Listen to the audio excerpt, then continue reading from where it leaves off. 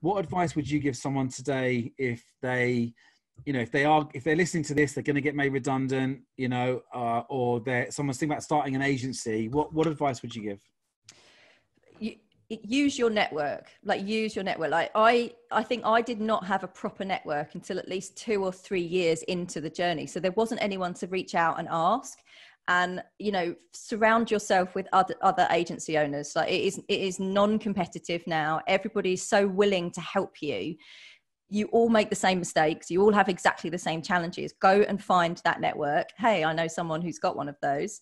And that's the first point, is like, if that's what you're going to go and do, find people that are already doing it, talk to them, you know, get on the phone, find out what their challenge is, find out if you can help them. Like, most of the time you'll find other agencies that you can work with. You know this, you know, advocate partnering with other agencies, which is something that we do.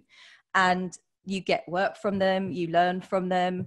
So that is the biggest piece of advice that I could possibly offer.